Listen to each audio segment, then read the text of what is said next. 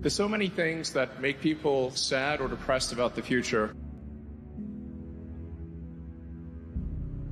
But I think becoming a spacefaring civilization is one of those things that makes you excited about the future.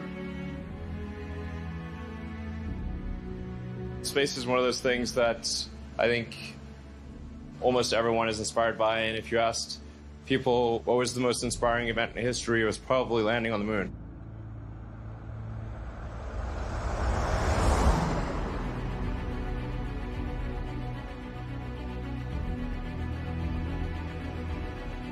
No, I think all transport, with the exception of rockets, will go fully electric.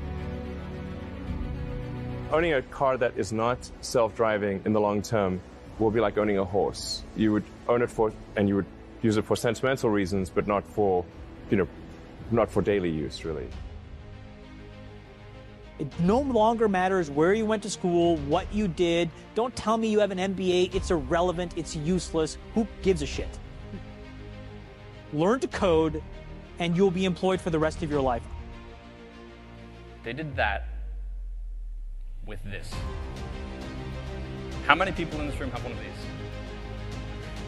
How many people don't? Like one guy in the back? Your cell phone in your pocket right now has the computing power to do the calculations for 1 million Apollo 11s simultaneously.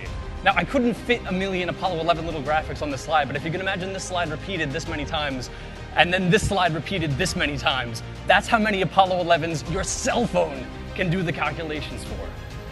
If a computer scientist, if someone with a little bit of programming experience, has a problem of not wanting to go to the video store, they can make a website that streams video straight to your computer. If people are having problems with textbooks and a programmer says, oh, I have an idea, I'll make a website where everyone can edit it and it's immediately available to everyone online. They can do this.